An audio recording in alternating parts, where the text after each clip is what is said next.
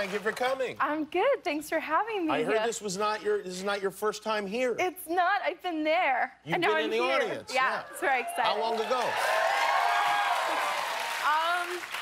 I was 17, like 10 years ago. 10 years ago? Yeah, kind of crazy. And who was on the show? Do you remember? I do, because it was Ben McKenzie, and I was a huge fan of the OC because, oh, yeah, you know, I was a teenager in the early 2000s. Yeah, no, you don't have to explain. Yeah. Yeah.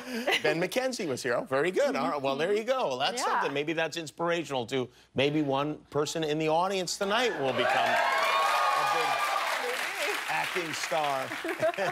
You're from what part of Australia? I'm from Sydney. Sydney, Australia. Yeah. And this is a question that I will traditionally ask Australian guests when they are on the show for the first time. Have you ever thrown a boomerang? I have. You have? Yeah. And did it work? Did it come back? No. It did not. So that's not a magical ability you're all born with. I don't think I was doing it right. Mm-hmm. Oh, really? Yeah, well, you must not have been doing it right if it didn't come back. I don't even know how to throw a Frisbee. It's a bad thing to give me anything. What is the dumbest thing Americans ask you? Because I know we like to ask questions about other countries, and we know very little about any of them. You know, I'm gonna, not comment on that, but, okay. I know that it's true because I'm one of us, yes. I was at Disneyland, and someone did ask me, like, so, wait, why is it cold there right now? It's summer. And I was like, no, our seasons are the opposite. And they're like, wow, so it's like December there? And I'm like, no, it's June. It's June. And they thought that literally, like, the months were the same as the season. It was... You sure this wasn't Disney World? You weren't in Florida?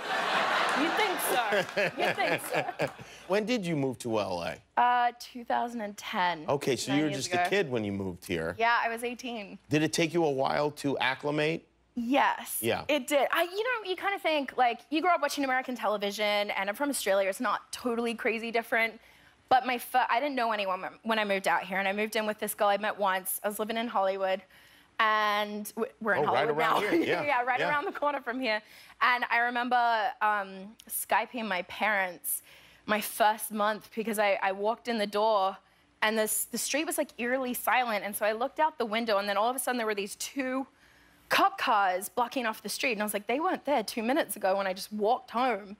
And then the next thing I know, there's a helicopter overhead shining a light down these 2 guys and there are police coming out of bushes with guns drawn. And I was like, what? Where am I? And my dad's like, okay, it's fine, keep calm. I'm pretty sure they were like, why did we let you leave? Yeah, no kidding, right? It was kind of, Wow, and what was going on? Did you ever find out? No idea. No idea? No idea. That kind of happened like 3 times in the first, like 3 months. And none of the superheroes outside helped you? No, none of them.